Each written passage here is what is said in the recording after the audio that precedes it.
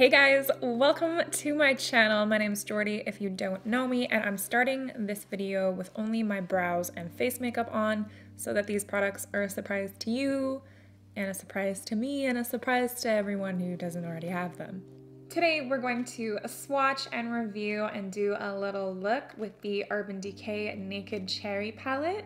I've also got Black Market and Love Drug 24/7 Glide On eye pencils and the Vice lipsticks in Juicy, Devilish, and Cherry. I don't have the full collection. This is what was sent to me in PR. I did get these for free, but this video is not paid for. These are obviously my honest opinion. Let's open them up, shall we? The packaging is sick, and here's what she looks like on the inside.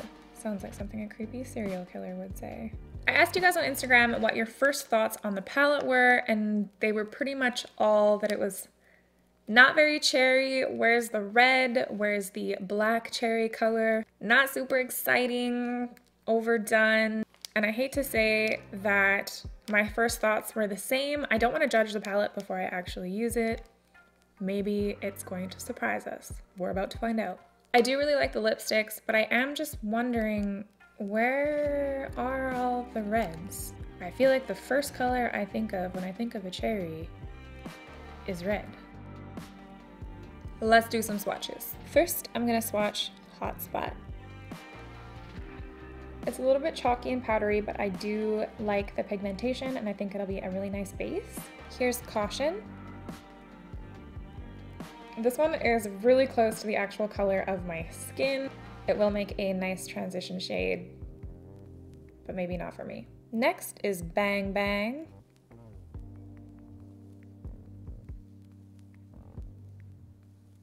This one's quite pretty. It applied really well with the brush. I like it, but I feel like I have it already in my collection. Then we've got Feels.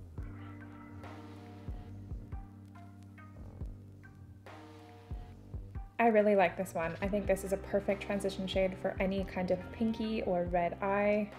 Juicy.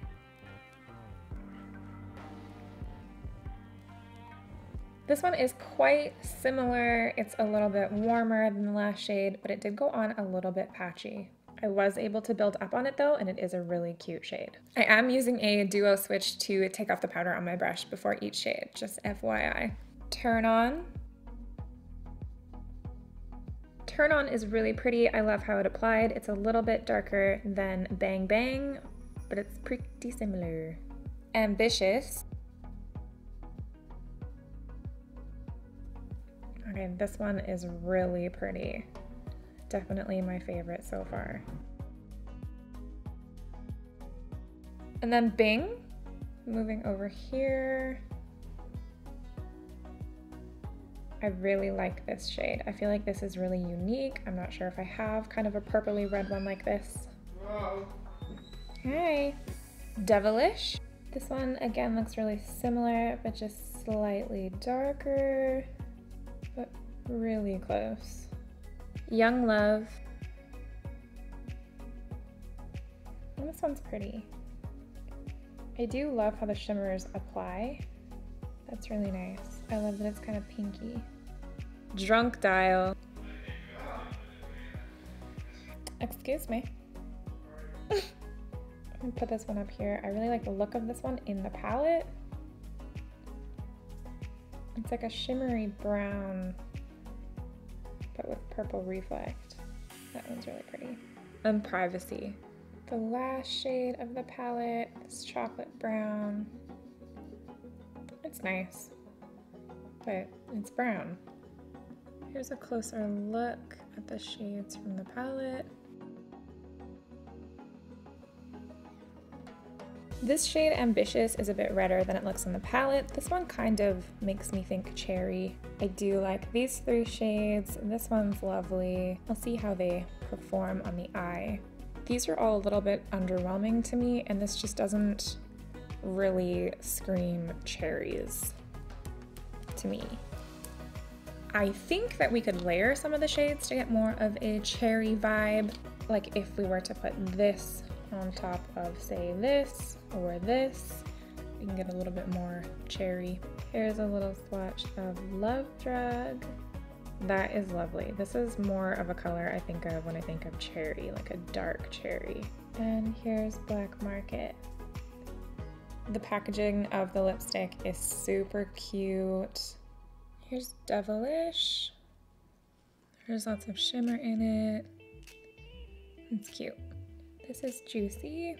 It's really sparkly and pretty also. I really like this. I'm most excited for Cherry. It looks really, really cool. Ooh, yeah. That to me is Cherry. Let's see what we can do with this palette. First, I'm gonna go into Caution, and I'm gonna put this down just as a shadow to blend other shadows into. You can actually see it a little bit more than I expected to. Next, I'm gonna go into Feels. I'm gonna put it in the crease in a really round shape. Now I'm gonna jump over to Bing and follow the same shape.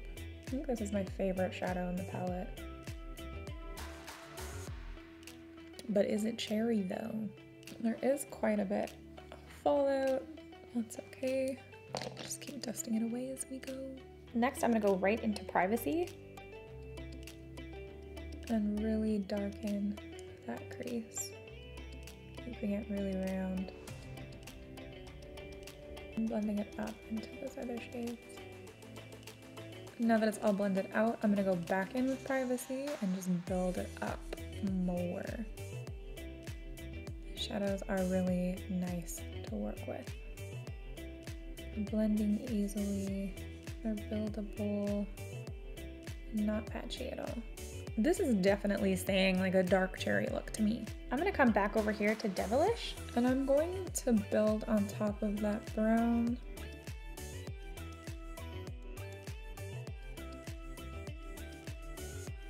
So there it is with the Devilish on top and without. This one's just a little bit more on the cherry side. The best way to get as many shades on the eye as possible is probably a cut crease, because I can go in there and cut out a space for all kinds of new shades. So I'ma get to cutting.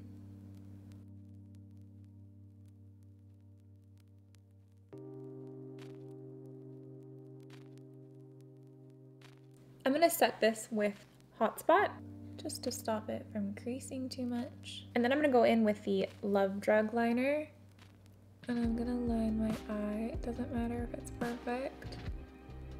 And then into Young Love with the brush that came in the palette. And I'm gonna put that on top and kind of smudging it out onto the lid.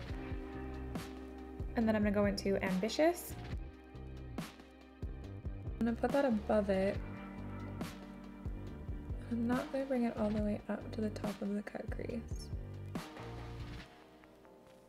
And then with a really small brush, I'm gonna grab some Bang Bang, add that to the top of the cut crease. With the same small brush, I'm gonna grab Drunk Dial and kind of line my eye with that to get this kind of cool gradient. I'm gonna keep the lash line kind of chill. I'm gonna use Bing, and I'm gonna blend it out with Juicy.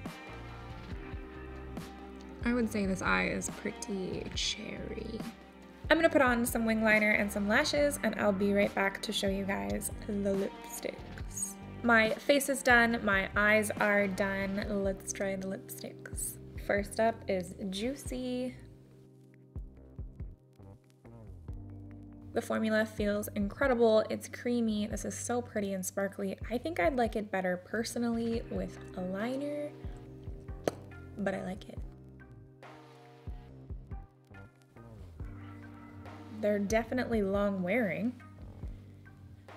This is a lipstick wipe, and it's not coming off. Next is Devilish. It's super metallic.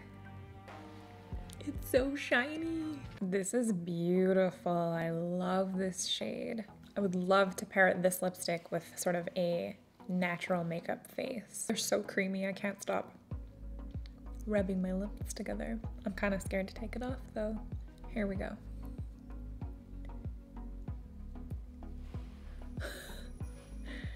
That's so crazy. Especially because it's not even a liquid lipstick. Okay, this is like a whole new shade of lipstick with a little bit wiped off. I like it. It's like the color comes off, but the shimmer stays.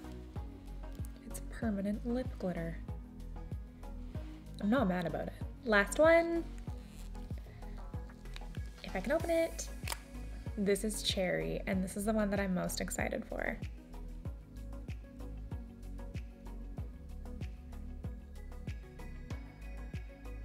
This formula is so good. This is Cherry. Like, this is exactly what a dark cherry looks like on the outside. This is the dark vampy red that I've been searching for. This is definitely the one that I'm going to wear with this look. I love it. I think this whole look is pretty cherry. Maybe we were wrong. My initial beef with this palette was that it wasn't very cherry. It's missing a red. I feel like cherries just scream red. But to be honest, this does have the ingredients in it for a cherry look. More so like a dark cherry look, not your typical red, bright red cartoon cherry. It's kind of like a realistic cherry. Still slightly underwhelmed with this palette. Really wish there was a red, but if you're looking for a red that is incredible, Relish by Urban Decay is the one. I really love the lipsticks, I really love the liners. The rest of the collection looks like it's really cool. I really want to try the cherry setting spray. Hopefully I can get my dirty little paws on that. If you like pinks and purples and like burgundy mauvey tones, definitely grab this palette. If you just like cherries and you love the packaging, this is super cute. Do I think there was a missed cherry opportunity? Yes. Yes, I do. I think there could have been a little bit more cherry in here. But I came in thinking I was not gonna like this palette, and I am pleasantly surprised. I did enjoy working with this palette. I think we got a really cool cherry look, and it's not as bad as I thought it was. I'm sorry, Urban Decay. Please let me know your thoughts on the collection in the comment section. Let me know how I did on this little review video. I don't think I've ever actually done like a full review video with swatches and everything, so I'm new. Go easy on me. Thank you so much for watching. Don't forget to give it a like, hit the subscribe button, and I'll see you in the next video.